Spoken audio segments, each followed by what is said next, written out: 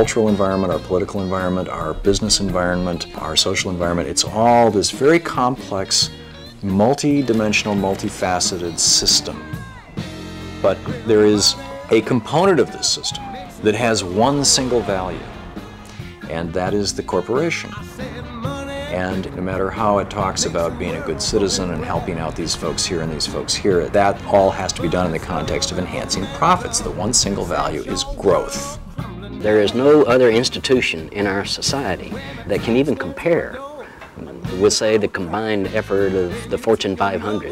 The 535 members of Congress can't compete.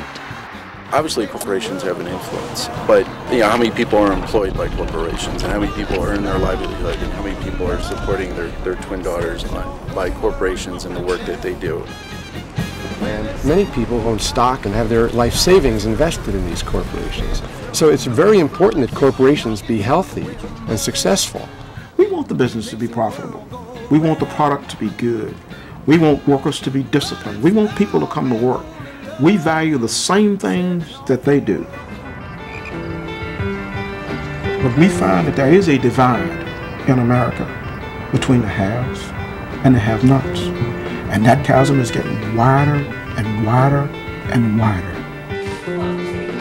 I feel that any interest that's driven by the bottom line is going to miss the point of human welfare. And I know it's community after community after town, all over this nation, just looking for the same thing. And we need to ask people, what are you willing to do?